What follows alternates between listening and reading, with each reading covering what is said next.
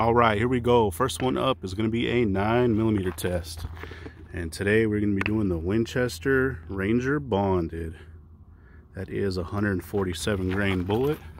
That's what this one looks like right here. And we're going to be going through the jugs. We got 5 lined up with 4 layers of cotton t-shirts. I have tested this one in the past also, but it was through bare jugs. So we're going to see how this thing performs through the cotton. So let's set up, see if we can get some numbers, and then put it through these jugs. Here we go. All right, let's see what kind of numbers we can get on this one.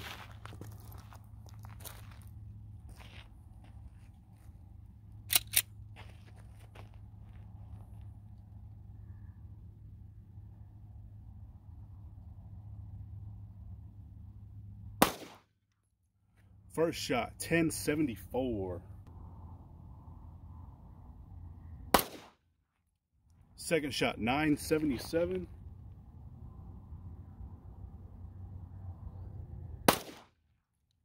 And third shot, 1032.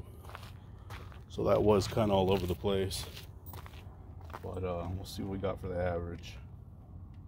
So we got a low of 977.4.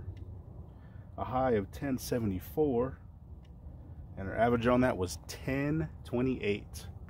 So we'll put energy foot-pounds up on that one. And like I said, that was 147 grain, so it's not too bad for this 4-inch barrel. But here we go. Let's see what this thing can do. All right, we are set back to 15 feet, and we have our backstop up just in case this thing does not expand. Here we go.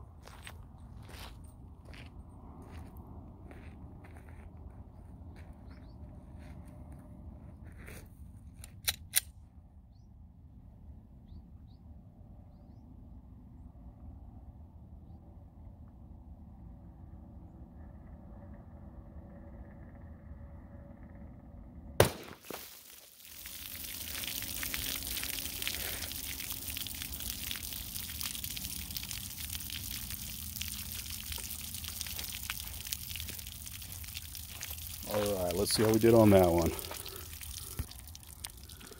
All right, we got our cotton t-shirt over here, all in this mud, so it can get pretty dirty. Let's see, it looks like we do have our entry hole, and we do have our exit hole. So that is our 4 layers. And we got our first jug fell over here on the ground. Looks like we got a decently centered shot. It was just a little bit high, but it pretty much split that jug in half, split it wide open, and it looks either that's a rock or there's a pedal down in that jug, but we'll pull that out at the end and see what that thing looks like. And split the whole back, and here is our exit. Pretty nasty looking one so far. There we go, that is first jug doing some damage. We got second jug.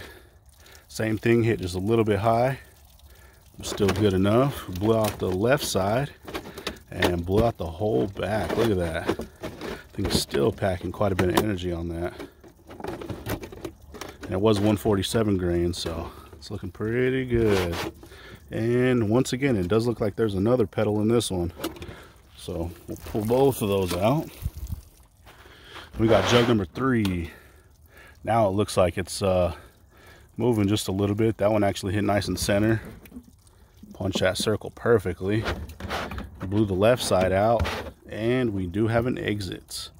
Nice center exit on that. And I don't believe there's anything rolling around in this one. And let's see. And jug number 4 actually sounds like we have something rolling around in it, but jug number 5 is leaking. So jug number 4, a nice center hit. And it doesn't look like it came out, but it looks like it had enough energy to punch this last one and just crack it, so it is leaking. So we're gonna pull this one out and see what it looks like. All right, check that thing out. We actually got some awesome expansion on that. I didn't think it was gonna do anything, but it did.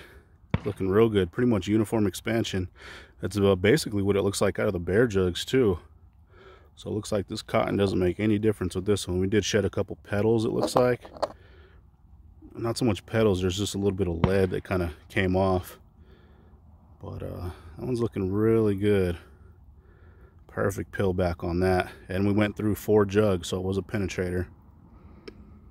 There we go. We'll get still shots at the end like always.